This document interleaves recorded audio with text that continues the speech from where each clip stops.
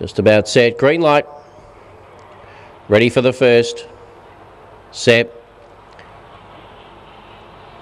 Racing. Genmore came out pretty well. A bit slow to begin, was over Angry, although it's showing good pace now to charge through and almost take the lead, and then it got checked. So going to the lead now was Baker's Tab. On the outside, Brody's Mullet, then came Aston Lydia over Angry. In between those, wider there was Why Not Lisa, but up the straight.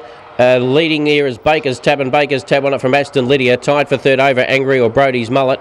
Then for the back came Jen Moore. In behind those were Renee Boucher and Blue Kismet. Race time 18:21.